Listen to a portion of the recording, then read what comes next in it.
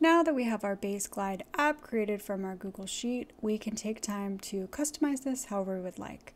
You'll see we have the tabs that came in from our base Google Sheet over here on the left, and on the right is where we make our adjustments. So on this main tab, Listings, we can adjust our label. Pay attention that this does also adjust the menu bar label, so you'll want to keep that in mind. From here, you can also check to see if it's the appropriate source, change your icons, and make any additional layout adjustments you might need. Maybe you want to adjust the style. Once you've picked your style, you can hit more options to further customize and set up all of the different functions and features that this app will now have. Use your designs and previous wireframing to help you customize this app to your design style.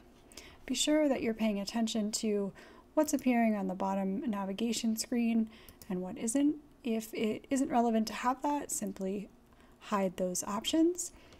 You can also, for each screen, click on the details screen, and here you can adjust what information is being shown. Simply by closing out, you can add the plus sign to add in new and different components to reorganize this layout. And don't forget, you always have extra options over on the other side panel under each layer.